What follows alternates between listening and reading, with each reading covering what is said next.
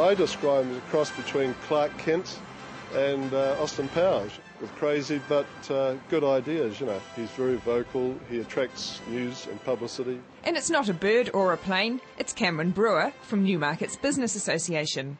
And Lower Hutt's mayor wants one, just like him. He's really out there making the place in the forefront of people's minds, and that's what I want to happen here.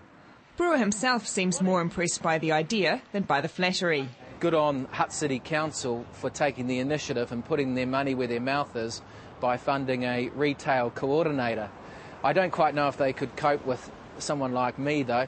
So if Ogden can't lure Brewer down from upmarket Newmarket, he wants someone like him to spruce up Lower Hutt City.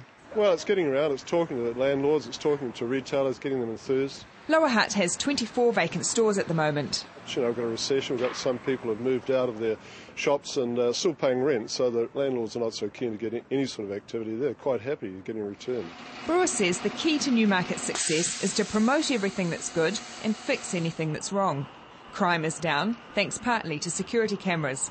And the Business Association does a lot of advertising and marketing.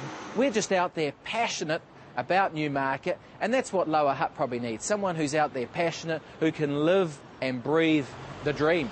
Brewer says applicants for the part-time role need to be great communicators. 90% of my job is communicating both with our members, with our board, and most importantly with the New Zealand public. The Newmarket advocate says Lower Hutt's new town manager will need to work out the city's point of difference. He suggests developing closer links with the big shopping mall, Westfield Queensgate. 5-10 years ago, we were fighting with Westfield here in Newmarket, but now we're working with them, and subsequently they've done this fabulous development here in Nuffield Street.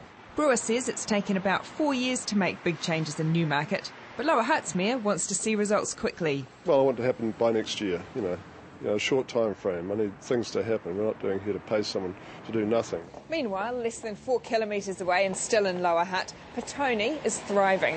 But it's taken more than 10 years to get Jackson Street looking this good. Ogden says Petone used to have about 30 empty shops.